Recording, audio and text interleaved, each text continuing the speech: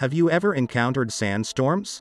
If you have ever spent some time in Dubai or any other city in UAE, especially during spring and summer, you have probably witnessed its tropical desert climate and massive sandstorms.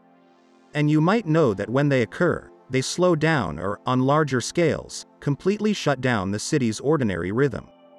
Besides this, it is a proven fact that sandstorms gradually cause respiratory problems and pollutes the air and water, which will end up destroying the natural habitat.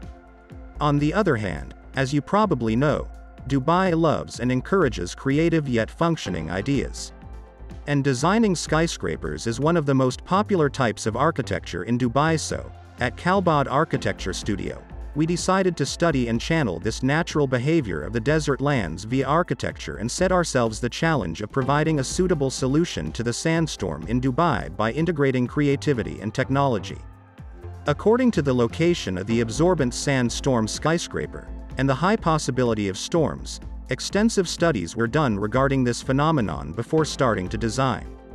To control this issue and make positive use of it, the glass structure slowly rises from the ground and covers the facilities that form the central part of the skyscraper, and the whole design process is inspired by its function.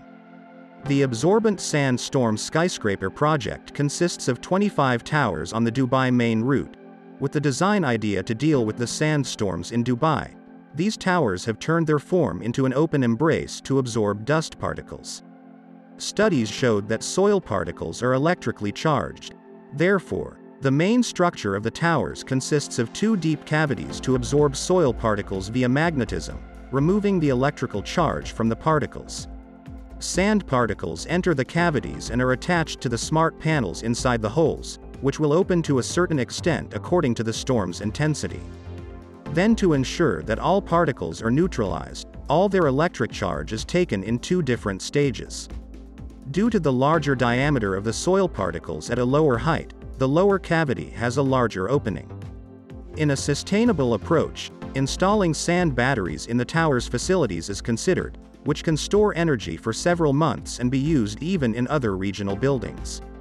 More than one skyscraper is needed to control sandstorms. So, we have predicted the presence of 25 towers on our site, which will overlap and improve the function of each other.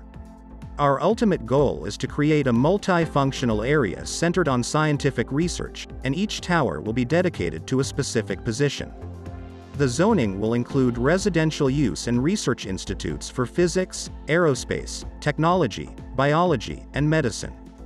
Thank you for watching the video. Subscribe to the channel, there will be many more interesting things.